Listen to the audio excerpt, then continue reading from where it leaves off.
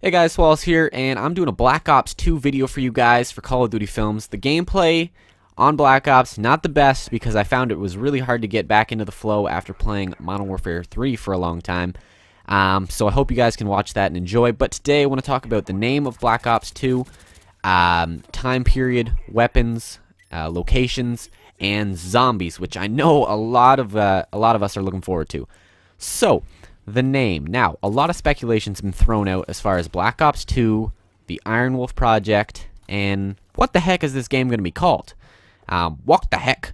I don't know if you've ever seen Walk with Yawn. It was a really old, like, 70s, 80s cooking show with a guy named Walk. Sorry, not even related to Black Ops 2. My apologies.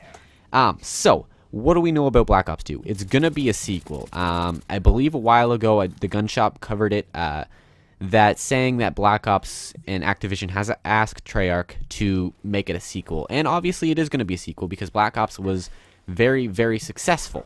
Even though not all of us like the multiplayer, it was a very successful game as far as money. And let's not forget, money is something that is very important in driving this business.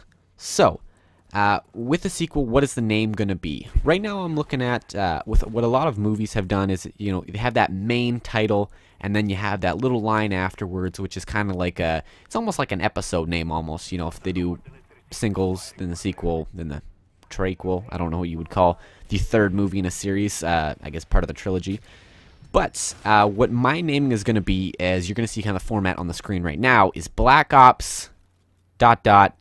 underline. No, the game is not going to be called ... underline, but that's going to be the style of how they're going to name Black Ops. You know, you never know. It could be Black Ops ... retaliation. And I understand someone's going to leave a comment. It's called the but that's not really what we're worried about. That's what the name is going to be. It's going to have this little suffix sentence at the very end, and that is going to explain maybe what the storyline is going to be about and give us some hints. So, when I was trying to do this video, one of the things was I watched a bunch of videos and I saw a lot of it's speculation. Now, if we go back to actually looking at hard-hitting facts, that should tell us whereabouts the video or the game is going to be about, and it'll drop a lot of hints for us. And what I was looking for was time period, and I think time period for us is going to be the most important thing to look at. Now, I'll tell you why. Right now, where it's got to sit in between is the Vietnam War, and probably the ending of the Vietnam War, and modern time period. So, that's my guess. It should be during that time period. I can't see them going past Modern Warfare, because honestly, Infinity Ward might even have dibs on past Modern Warfare and going into the future. But Treyarch has, you know, in the past, done videos of, you know, past time period. For example, World at War was during World War II. And Black Ops 1 was the whole Vietnam Cold War era conflicts. So that we could very well see this time period again as the Cold War. That definitely could be the time period again. But I was going to just pop on here and just say some of the conflicts and some of the locations we can expect. Because these are the conflicts that were going on during this little time period.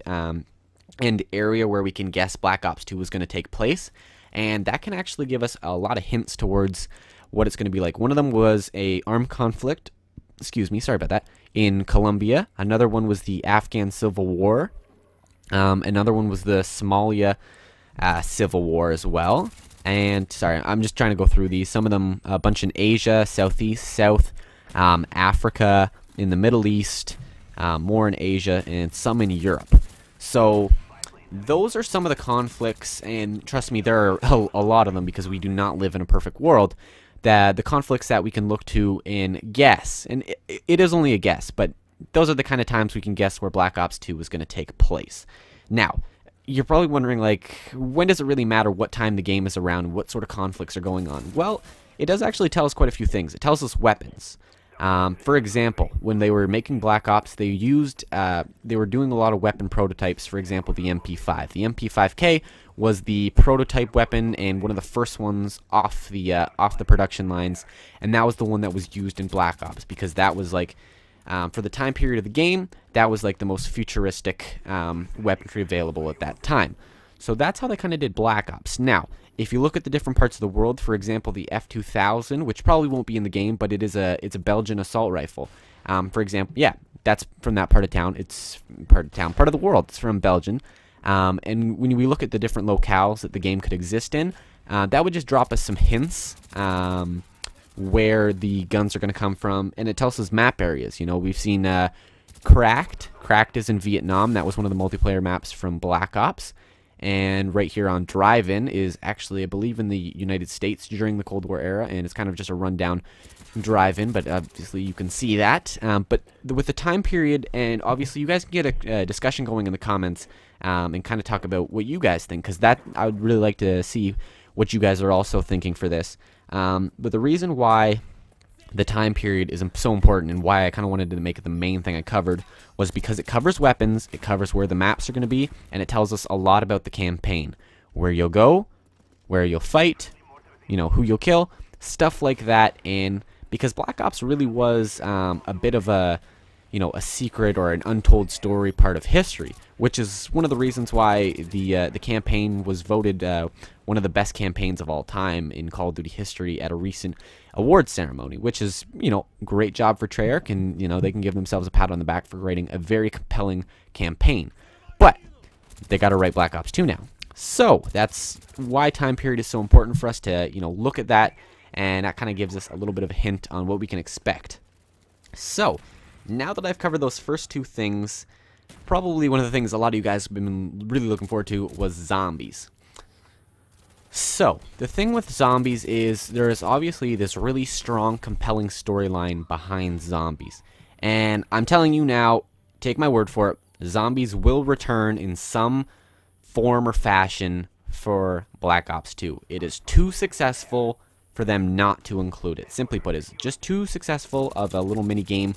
It's not even really a mini game, it is a whole side story, and almost like two games in one for Black Ops. And that's why zombies will be returning. That's my opinion and my word that it will return.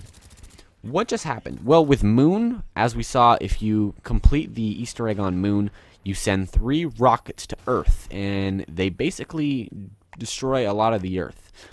But if we do remember, the Pack-a-Punch machine is in Area 51. And the thing is, you can actually still go to Area 51. The world is in like this Fallout just been nuked phase when you go there, but you can still go on Earth, which does not mean the zombie storyline is done. It is actually very, very possible we get an Area 51 map. I know a lot of people are saying, well, they're not going to go back to Area 51 seeing the Pack-a-Punch was there.